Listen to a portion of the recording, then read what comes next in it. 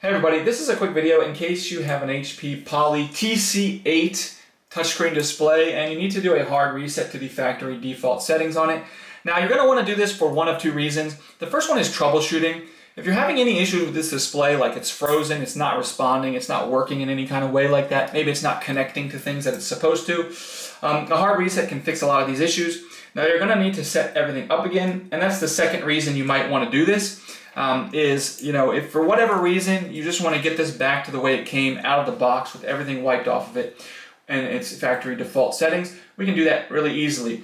All we're going to need to do is, first of all, we're going to make sure it's turned off, disconnected from power, and just disconnected from, not disconnected from power, but disconnected from any the Ethernet cables and everything like that, and turned off.